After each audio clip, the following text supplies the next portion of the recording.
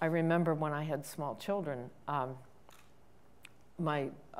spiritual director I had before, Rama Coomaraswamy, used to say to me, as a mother, your first obligation is to your children. If you're praying, you got to get up, take care of your children.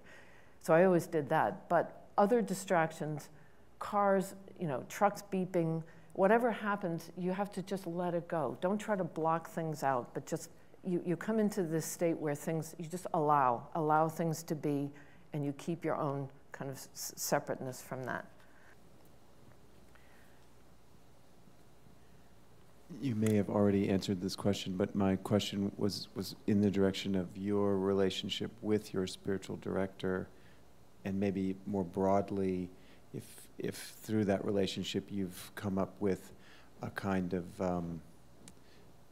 sense. I mean, obviously it's a very personal relationship on the one hand, I assume, but if there's a way that you might put out to us how we might look for the right kind of relationship with respect to spiritual direction.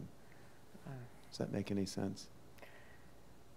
It's a hard one. I don't know how to tell you to find a spiritual director. I mean, that's a really hard one. I prayed for years for a spiritual director. Maybe that's the best thing I can say is you just got to pray for one and hope one will be given to you in some way. Rama Coomaraswamy was the most wonderful man. I was with him for 18 years.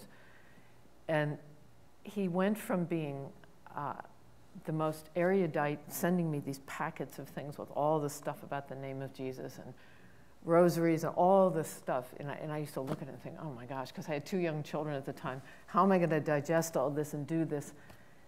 He went through the death of my daughter, and then the death of my husband, and then my son with his diabetes. And it got to the point where after 18 years, I would call him and I would say, this is what's happened now. And after a while, all he ever said to me was, there'd be this long silence, and he'd say, well, he said, you're just going to have to trust God.